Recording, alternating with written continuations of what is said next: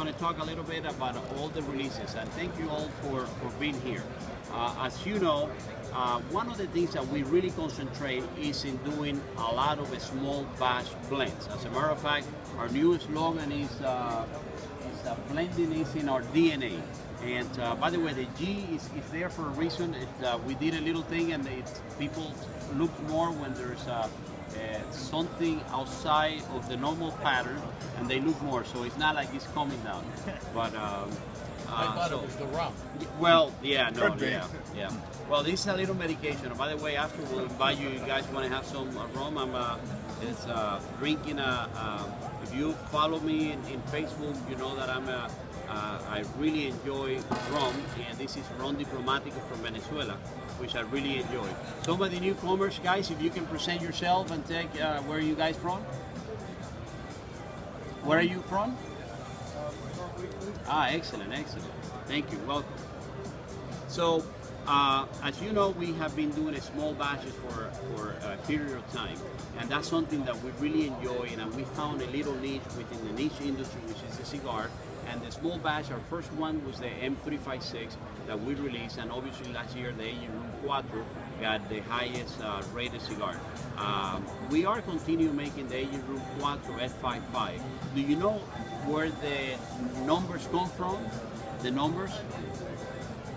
No, you know. I know you know. Okay. F55, for example, is Friday, the 55th day of the year. We always put the name in the name of the brand, our number, which is when we develop the blend. So obviously, if my first one was the AG Room M356, it's Monday, the 356th of the year, day of the year. So one of the things I want to tell you is all of the new releases. So we do present a lot of new releases every year. So let's start with the AG Room, again, 4 S55. As I mentioned, the AG Room 4 S55, let me take this out so you can see it a little bit better. The AG Room 4 S55 is a cigar that we were very proud, not only because they got the #2 cigar of the year by Cigar Aficionado, but also we have just been receiving a lot of great reviews from consumers alike. And that's a cigar that is made with a wrapper from the year 2003, a Sumatra. Since it's a small batch, it's going to end, but for the meantime, I have wrapper that I do it. And this year we did something about it very different that I have never done before. I released a new size, AG Room 4 di Socio, and AG Room di Socio. And I would like, this is a partnership with Alliance Cigars. Alliance is a distributor out of New York, and Tom Sullivan will tell you a little bit. Tom, come here for a second. This is Tom from Alliance Cigars. Tom is a person, go this way. Tom is, excuse me for a second, guys. Tom, as you see, a young guy like Tom, but it's been on the industry for many, many years. Actually, before I was born, but he's just started since he was in high school. So tell us a little bit about Alliance, and we'll tell you a little bit about this new project that is only one size on the AG Room 4 F55. So it's going to be a little bit different because this one is distributed exclusively by Alliance. So tell them where the Socio is and where the Socio is my maternal grandfather's surname. He had passed before I was born, but I grew up listening to all the stories about his passions in life, one of them being cigars. He was an Italian immigrant. And Rafael and I have been friends for many years and have worked together for many years, and I was honored when he asked if he could make a special size of his all-time highest rated cigars just for our company. We're a national distributor of all the well-known premium brands. And so we named it Di Socio. This is the 5th Di Socio. Over the last couple of years, we were honored by Pepin Garcia with the Flor de las Antillas, Oliva V. Milano, Prensado, as well as the Tempest from... So every mayor, every #1 cigar of the year has done a special size for Tom and Alliance Cigars under their Socio name. when he came to me with the idea and we started discussing this idea, I wanted to do something very special. So if you guys familiar with this size, I make it in my Fortissimo line.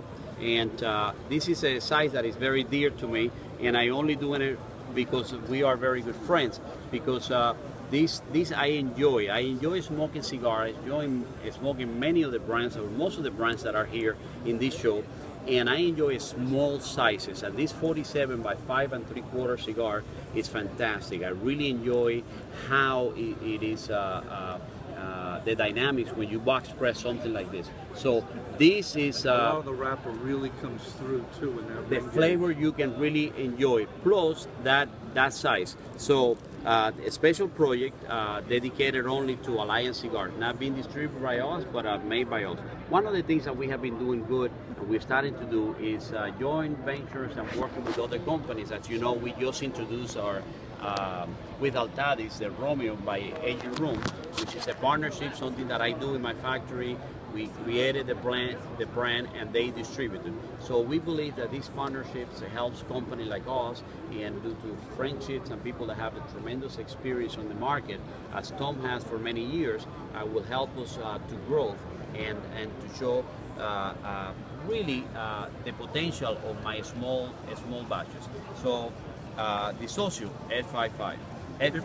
Before you guys go, I'll be sitting in the table in the back. I've got samples, got some materials with the story and much of what we discussed. So if I can answer any other questions, I'll be available to you. And thank you very, very much for your help and support. And that's what our business at the end of the day is about. It's these relationships and friendships built over many years. Absolutely. And this is how I feel about the online and the magazines and the media. For us, that we have very limited resources as a small company, we have two ways of doing.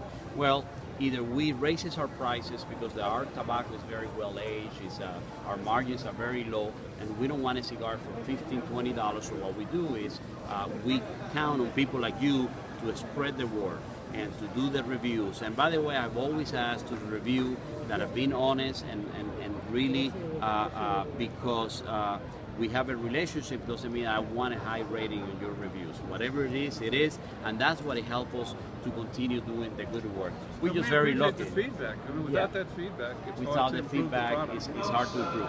And we enjoy the high ratings, but you know, when they're not high, we work harder. So based on the F55, we are now introducing the F59. Now, as you know, again, I mentioned this is the Friday, the 59 days. However, it's always true in our blends except in this one. There's always an exception. And the exception is when we came out with the Aging Room, it was gonna, this 1/4, the new generation, was gonna be T as in Thomas 59.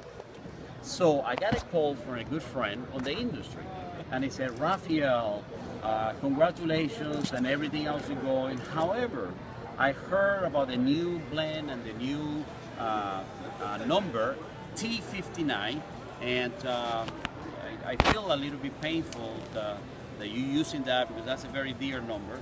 And do you guys know who the person I might be referring to? Jonathan Drew. And I, although you know, he said nothing legal, we're gonna do anything. But you know what? We decided we're gonna make an exemption and change the T to an F, just because I believe that everyone works very hard in the industry to earn what they've done, and I'm a big fan of what Jonathan Drew has done with his company and his brands, and I didn't want him to feel any minimal, not any pain. Besides, I told him take a pill or whatever, but I decided when we release it, it's a F59 Aging Room Quattro.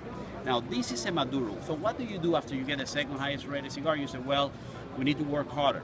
And we have access to tremendous amount of very well-aged tobacco. And the F59, something that we're extremely proud of, is Habano with tobacco from a single farm in the Dominican Republic. So this is pure. A Habano Dominican wrapper, and everything, the binder and the filler, everything aged over 10 years. This is something that we really, when I was working on the Romeo project, this is the first wrapper that I had in mind, but we had another wrapper that we decided to do it with them, which is also as well as Asia this. But this is a over 10-year-old wrapper. Now, as you know, Dominican doesn't have a lot of wrappers. Opus X was one of the first ones that I believe Fuentes started growing. But thanks to our partner Rochi, we have access to tremendous amount of well-aged tobacco, and this comes from that farm, the Jacagua area, which is on the Cibao region, happens to have the deepest topsoil in the world. And this is something that we are very proud. I can wait for you guys to taste. Everyone will take a cigar. Some of you received the cigars that were earlier in a single. The others will receive it. So Carlos will make sure you get that little commemorative one that it says IPCPR 2015. If you guys have any question at the end, you feel free. So these are available in the same sizes that we have the original aging room F55. What are the price points? These are the same price of the others. This is $9 to $10.05 or $10.50, I believe, the Churchill sizes. So you guys remember from last year, some of you, my big number one, right? My aging room big number one is aged with tobacco from 1997, 1998, and 1999. I believe this is some of the oldest, by far, some of the oldest tobacco in the market. Hopefully they're going to shut up in a minute.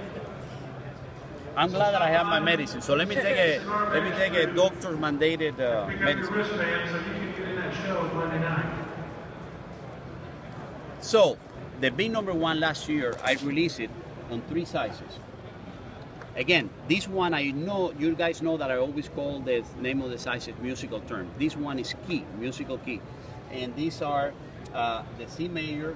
I don't have my glasses. The D minor and the G major. And the C major. G. Well, the G major. 52, 54, and 63 ring sizes. These two, I have been trying to do a Lancero for a long time. Lancero is something that is coming back. A lot of people, I remember when I started smoking cigar, that was the size of the connoisseurs. You know, people smoke that cigar. It's not very easy to make. Not every cigar roller can make this. But we decided to do it because my son, Rafael, and Hank has been after me to make a Lancero. But I wanted to do something perfect. One of the good things and bad things of being on the eye and getting good rating is people expect only top-notch cigars. So average for us is not an option anymore. We have to, every single one, do it on a standard, a very high standard. And I happen to believe that this Lancero D minor is our best blend per size that I ever done. It is an unbelievable size that I was surprised when we came out with this. This blend, the big number one on this particular size, just goes hand in hand perfect on this. And the next release that we did is the big number one D major. Now this is a special one because in my factory, I smoke a lot of cigars from other people. We have many great cigars. One of the toughest, most famous cigar manufacturers in Dominican Republic was at our factory, smoking the big number one. And since he knows that I do a lot of box press, he asked me, hey, let me have one of these box presses. I don't make a box press. He said, well, maybe you should try it. That day we went for lunch in Dominican, and when later I asked my people to make it a box press, we adjusted the blend a little, and that evening we went for dinner and we tried this cigar. This cigar, I believe the blend was made to be box press. This is a 54 ring size by 6. One of my most dear sizes. I enjoy a 54. I make some bigger than one, but I think that's the biggest that I personally enjoy smoking. And this cigar, again, has the same tobacco from 97, 98, and 1999, and it is box press. Now, we only made of these 1,600 boxes of these 18 cigars, and that's the only thing we are releasing.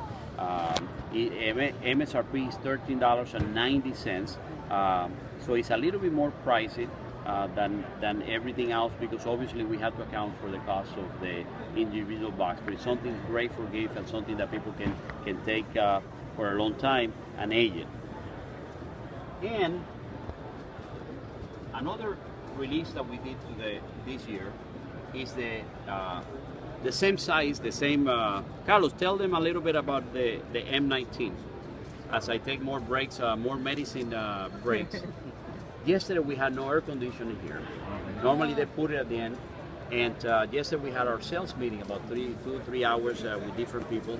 And I really suffer a lot. And then the drinking last night didn't help either.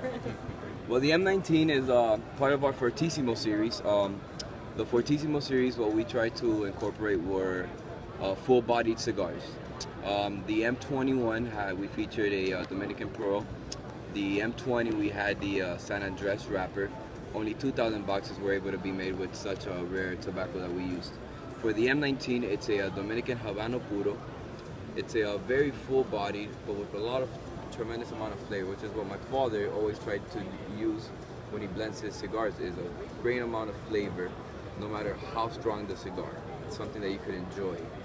So that's what the M19 features. Who here has tried the Fortissimo series? Yeah, so we kind of go back on the numbers. M20, 21, 20, and then 19 now. Monday. Now, most of our blends, by the way, are made in December, January, and February. Just happened that that's the lowest month for production. Since things are winding out, then January start moving up, and those are the months that we take to do the blending. And as you can see, we do a lot of small batches, so our blending in our factory, I like to say, is a lab. We continue, but many are good, some are not good, and we continue working. So we've been blessed because all the new releases have been done. So this one is only 2,000 boxes. 2,000 boxes. We decided to do a box press just like the M20, M20, because it has. We just love how a box press on that side. That's why we decided to do it on the Socio as well. So besides the Socio, in the F55, this is the next one we do that. Okay, so we're gonna move to the next part to tell you a little bit about our other new releases.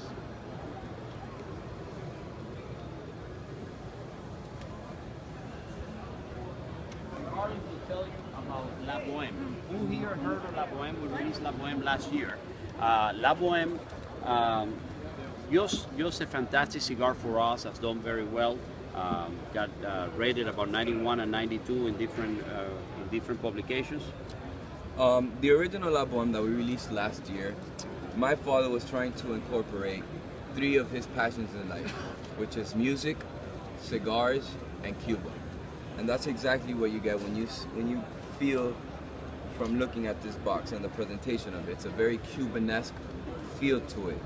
Now this blend was made very different from what we normally blend our cigars. He blended it based on an aroma that he got from his grandfather back in Cuba. So it was my grandfather was smoking cigars, and I was not allowed to smoke or anything like that. Even sneak and get a little cigar. I came from Cuba when I was 15, so this must have been when I was 9, 10, 11, 12. And if you're like me, sometimes you go to a place and you remember the smells, right? And I always remember the aroma of those cigars that my grandfather used to smoke with his friends in right out front of the house. So this one was blended, trying to duplicate the aroma that I remember, and that's how I blended this cigar. So I like to say it's trying to do the golden age of the Cuban cigars. So this year we expanded, and we expanded to La Boheme Encantador.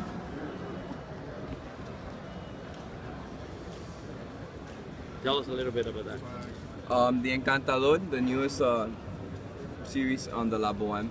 Encantador, we got its name.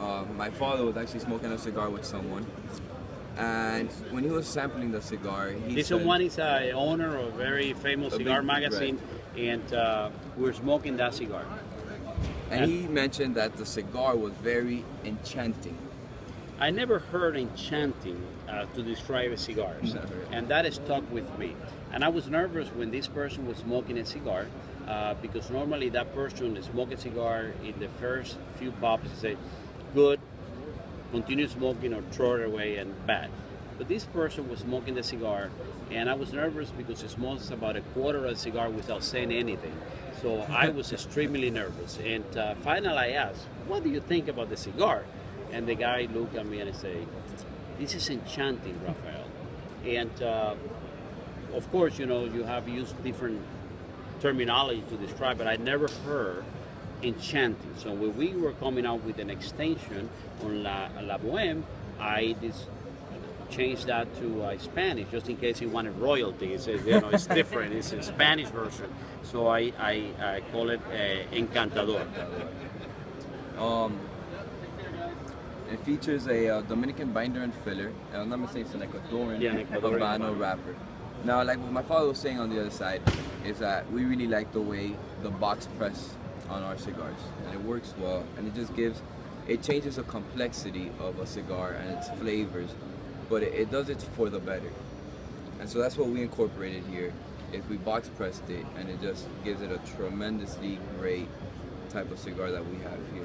Now, we normally name the sizes, like I say, the musical term. On this particular one, as you know, La Boheme is a famous opera from Puccini. We decided to name here based on the theaters where the opera was first performed. The first theater was in the city of Turin, now Turin, Italy. The actual theater was Reggio. And when we were coming to print and do the boxes and the printing material, my art guy said, oh, wait a minute, that sounds familiar, Reggio. Tatuaje has a Reggio. And again, I don't want it to have problems with anyone, so we changed it to the city of Turin. But in the other two are the next theaters where the operas were performed. And the second one was in La Fenice. La Fenice is a theater in Venice. Was there 2 years ago for Carnival, and I was able to see La Boheme there, and an amazing experience. And then in La Scala in Milan. So I know you traveled there a lot. I was not able to see La Boheme in La Scala, but I saw another opera there that was amazing. And I'm always jealous when you put all these pictures on Italy, because I just happen to love Italy very much. And of course they eat a lot, they drink a lot, they party a lot. My type of country. And then the next release this year is the Swag Connecticut. As you know, Swag, it was my first introduction outside the Oliveros brand. And Swag Puro Dominicano was the first one. It's very dear to me, but we kind of abandoned the Swag for a little bit because the aging room took up, and we concentrated on that. So last year we introduced the new Swag Black, and it was we used to have another one called Swag South Beach, and many people told us that's a very gay color, that's a very this thing, and all this type of the colors, and sometimes men, you know, we need to, when we're smoking a cigar, we don't like a bluish type of color, and although it's a great cigar, it did extremely well in some regional areas, but it was not good nationwide. And obviously when we stopped selling that cigar, we sold more after we stopped making it than before, because once you tell people it's no longer available, people want it. But we decided to come up with a Swag Black. It was more representative for the national aspect that we're trying to do the cigar. So this year we're introducing the Swag Connecticut. Now, keep in mind, we're sitting last year coming up with ideas for this year, because this takes a long time to come out. We just don't come on that. And then we find out that many of the cigars makers are doing Connecticut, you know. And it's funny because last year we introduced La Boheme, which is that Ecuadorian Habano, and then we get here after we worked for 2 years on the blend. We get here and there are a lot of Ecuadorian Habano, and now we come with a Che, and there are many people doing a Che cigar, because what is you guys know what is the #1 seller wrapper in the United States? It's Connecticut. Now I prefer a stronger body cigars and more flavorful to it, and a lot of the Connecticut these days is grown in Ecuador. So what I did, we actually got access to a a Connecticut that is a hybrid from an Habano and a Connecticut seed. So we call it Habano Connecticut Brown. This is because it's Habano, some of the characteristics of the flavorful of the Habano and some other characteristics of the Connecticut. So it's new. We're trying to do just different things, not do the same thing as everyone else. So this is a more milder cigar by far, but it has a lot of flavor, which are the three characteristics that when I make a cigar. So this complete our new releases this year, obviously in addition of everything else that we make, the Maduro and another Connecticut Habao, but this is really a representation of where we're going as a company. Continue releases, the combination with